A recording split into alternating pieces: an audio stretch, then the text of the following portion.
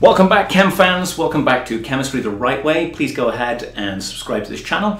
You'll get an awful lot of chemistry knowledge just to help you along with all your coursework, again, going from conceptual chemistry all the way through the collegiate chemistry. Right now, we've got a 15-minute tutorial on a vocabulary term, or vocabulary terms, should I say, from atoms through to compounds and everything in between. That is so frustrating as a chemistry educator, that we don't get a fundamental grip on what this really means. It's frustrating. You may find those terms difficult or not understand them. I've got to set that correct because it is, again, it's so frustrating. It's simple. Stick with me. Okay, atoms, molecules, elements, compounds. So what we have here is really two sets of terms. Atoms and molecules go together in this sort of mutual relationship in the same way that elements and compounds go together. But it's difficult to cross that line. It's not impossible, not by any stretch of the imagination, but we're talking about different things, okay? So we've got to break that apart immediately. You've got to understand that the term atom and molecule go together. Those two are sort of, again, mutual. Elements and compounds do not work in the same way. You're talking about different things, but there can be an overlap. Okay, so that's where things get tricky. Atoms, molecules. Okay, first of all, atom. The term atom was coined originally, we think, by Democritus, and the idea, or the term, to say that Democritus is the father of atomic theory is like saying that George Lucas is the father of intergalactic travel. It's not the same thing by any stretch of the imagination. Democritus was doing a thought experiment, and his thought experiment was about this whole concept of, if I have matter and I can break it apart, or, you know, for instance, I can take a piece of paper and with a pair of scissors I can cut it, or with a knife I can cut it. What would happen if I continually cut? And the question that he got down to was, what happens at that fundamental end? And he's like, well, you can keep on cutting a piece of paper until eventually the piece of paper is just as thick, or the piece of paper is just as large as the edge of the knife is. So how do you cut something with a knife edge that's exactly the same size? It's completely correct, but it's just a philosophical idea, right? It's the idea that the knife edge is made of some bit of matter, but the knife edge does it go to an infinite point? If it does, then you should be able to infinitely cut things. But what happens if it doesn't? Then the knife edge can only ever be one piece thick, and that's the smallest piece you can ever cut. It's just a thought experiment. And so we get to this idea that atom, meaning indivisible, just comes from a philosophical idea. The actual father of atomic theory is someone called John Dalton, an English mathematician, mathematics teacher, chemist, great man. But he just coined Democritus's term for indivisible because atoms eventually go on to explain how we have something called a limiting reactant and how chemical ratios actually work. Molecule is just a collection of atoms. So let's take a look at this, right? Atoms are individual entities. So we got 3 atoms there. It doesn't matter what they are. They could be iron, like in the case of a knife. They could be helium. They could be titanium. There could be anything on the periodic table, right?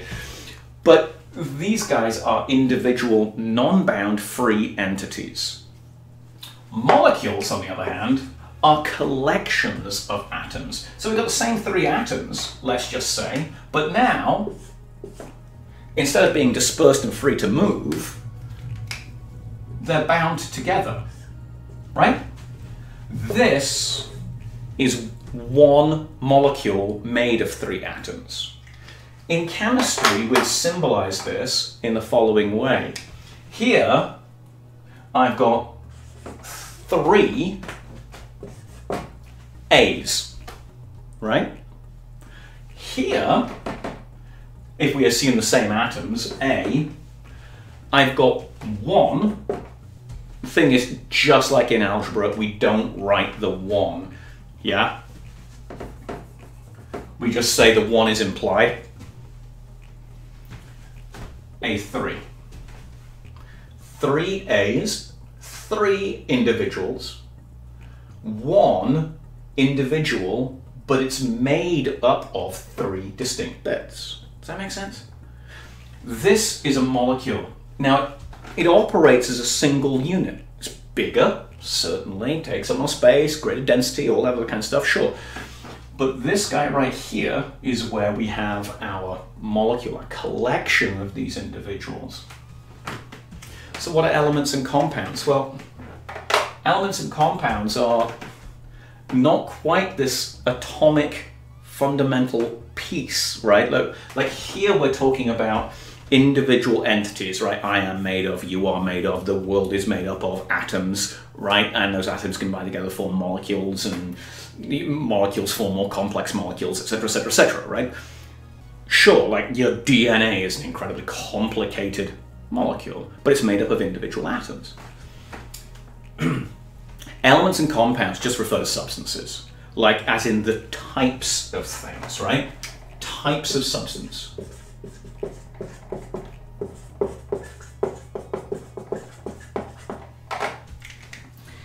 Is it made of one kind of thing? Element. One kind. Or is it made up of multiple kinds? 2 plus, 2 or more kinds.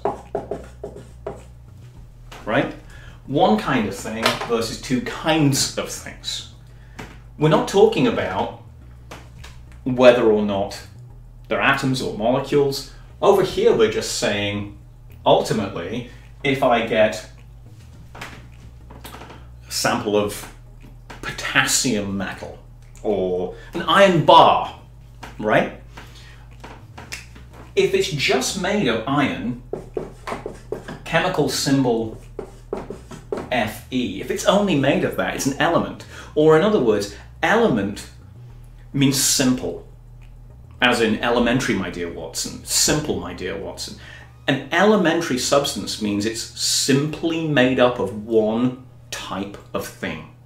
That's it. Or in other words, if you try to break it down chemically, if you've ever sort of, taken a look at a rock that comes up out of the earth, which is where a lot of this came up from, is something we call ores, O-R-E-S, right? Ores.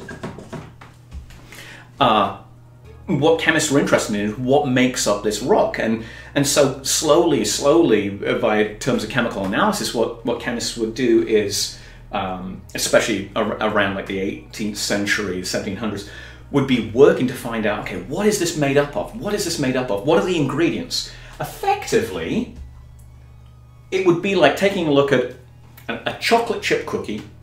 You've got the chocolate chip cookie, and now what you do is you break it down to find out what it's made up of, right? And you've got so much flour, and so much chocolate chip, and so much sugar, and so much vanilla, etc., etc. All those individual ingredients are the elements, but the cookie is the compound. A compound is anything, in this case if we've got iron, we can mix iron with carbon and chromium and molybdenum, and we can make things called steel. Steel is a mixture, okay? Mixtures are a type of compound. Atoms, molecules, one thing. Elements, compounds. Elements, one kind of thing. Compounds, 2 distinct kinds of things. So let's take a look at that pernicious case of the overlap. And in order to look at the overlap, I got to do nothing more than talk about just a simple glass of water. So, I'm going to make a little Punnett square, right? I'm going to make sure that things are mutually exclusive, right? You can't be an atom and a molecule. You're either a molecule or an atom. You can't be an element and a compound. You're either or. So with that, let's go ahead and make a simple Punnett square. So we can go atom, and then molecule, Okay, and then here we'll put element, and then compound, right? And so the question is, whereabouts do we stand when we do these things, right? Can you be an atomic element? Yes. Okay, can you be an atomic compound? Yeah, it's a special kind of mixture, but it means not chemically bound together, right? Atom and molecule, atom, individuals, molecules, chemically bound units of atoms. Okay, let's take a look at that glass of water for just a moment. See if we can bring it back to that. Glass. Water. I'll never not put the meniscus in. I don't know what it is, I'll never not put the meniscus in. Okay, it's full of water. Basic chemical formula, which took a heck of a long time to actually explain, is H2O. And John Dalton, the father of atomic theory, was involved in this. It's a really cool story, actually. So, H2O is a unit. As a unit, it's made up of 2 bits of hydrogen and 1 bit of oxygen. I'm just going to draw it right here. So my 2 bits of hydrogen, I'll even put the little H's in. They are not bonded together, but instead they're bound to this oxygen bit, right? And so now, and it's got this bent angle to it that's super important. You should all know about it. That's an individual entity. And what's actually water, the glass of water, is literally full of these bits, these units of water. So the question is water an element, a compound, an atom, or a molecule? Where does it land on this, right? First thing you've got to understand is, when we talk about 4 elements, as in earth, air, fire, and water, there's a reason for that. If you were an ancient Greek, try breaking water down into its constituent parts. You'd find it impossible. Absolutely impossible. Quite frankly, humanity wasn't able to do it for almost 2,000 years, okay? Since it was first sort of realized. Water was believed to be an element. You couldn't break it down. See where I'm going with that? Right? We now know that you can break water down. It took really the pioneering discoveries of electricity to be able to do that, but now we can freely break water down. When we do that, we find out it's made up of hydrogen and oxygen in a proportion of 2 parts hydrogen to 1 part oxygen. That's where we get the H2O from. But what is it? Is it an atom, a molecule, an element, or a compound? Well, here we go. It's just dead simple, right? It's right in front of us. Is it an atom? And the answer is no. It's not an atom, right? It cannot be an atom. It has to be a molecule. So it cannot be these, because it's made up of 3 atoms. Okay? 3. So it has to be a molecule. The question is it a molecular element or is it a molecular compound? If the elements were all the same, it would be a molecular element.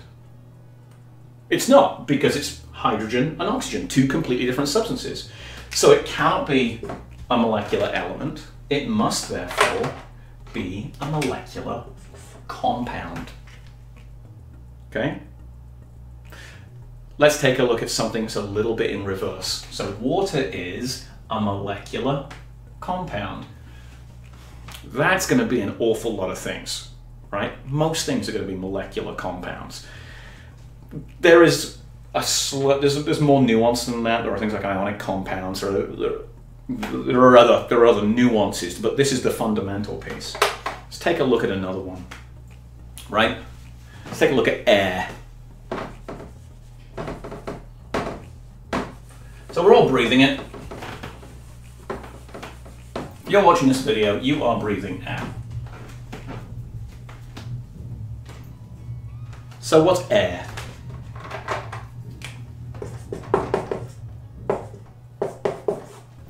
Well, the air is a mixture, right?